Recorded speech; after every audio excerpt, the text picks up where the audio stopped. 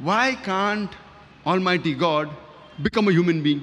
What's the problem? God can do anything and everything. So why are you limiting God? God can do anything and everything. So why can't he become a human being? So I tell them, even if I agree with you, for the sake of argument, that God can do anything and everything, and if God becomes a human being, then he ceases to be God, because the qualities of God and human being are different. Almighty God is immortal. Human being is mortal. You can't have an immortal, mortal person together. You either have mortal being or immortal being. You can either have God or man. You can't have God-man. You can't have a person who's immortal and mortal at the same time. It's meaningless. You either have God or you have man. You can't have God-man. Almighty God has got no beginning. Human beings have a beginning. You can't have a person who has a beginning and no beginning at the same time. It's meaningless. Almighty God has got no end. Human beings have an end. You can't have a person who has an end and no end at the same time. So either you can have a man or God. You can't have a God-man. It's like you telling me, I saw a tall, short man. You can either say a tall man or a short man. You can't say tall, short man. It's meaning opposite. You can have medium height, but not tall, short. You have a fat man or a thin man. You can't have a fat, thin man. It's meaningless.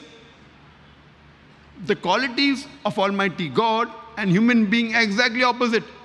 You can either have God or a human being. So if God becomes a human being, he ceases to be God. Almighty God does not require to eat. We human beings require to eat. Allah says in the Quran, in Surah Anam, chapter number 6, verse number 14, he feedeth everyone, but does not require to be fed. We human beings, we require rest, we require sleep. Almighty God does not require rest and sleep. Allah says in the Quran in Ayat al-Kursi and Surah Baqarah chapter number 2 verse number 255, Allahu la ilaha hayyul qayyum la ta'khudhuhu sinatun wa la nawm lahu ma fi samawati wa ma fil ard. Allah, he is the one and only, the eternal, the self-subsisting. No slumber can seize him, nor does he require rest. To him belongs everything in the heavens and the earth. So Almighty God, if he becomes a human being, he ceases to be God. So what is the use of worshipping a human being like you and me?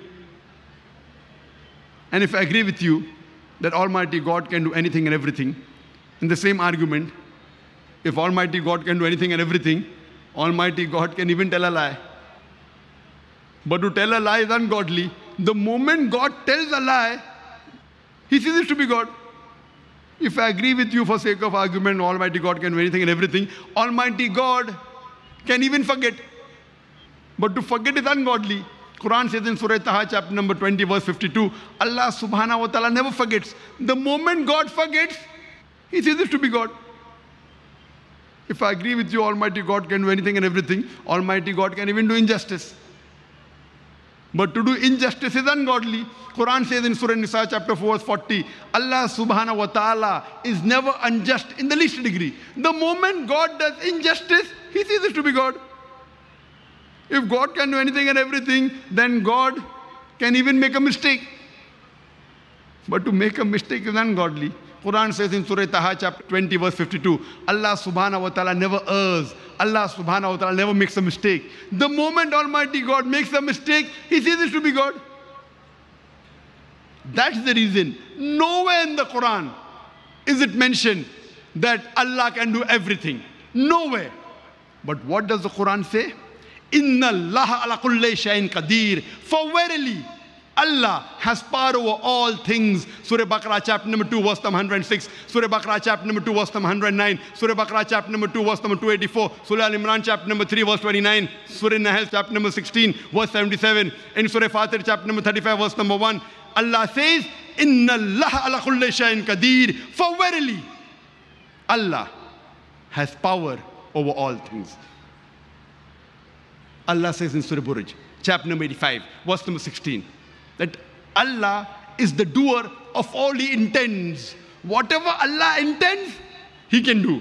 But Allah subhanahu wa ta'ala does not intend to tell a lie, to make a mistake, to do injustice, to become a human being. Allah subhanahu wa ta'ala only intends godly things. Whatever he intends, he can do. But he intends only godly things.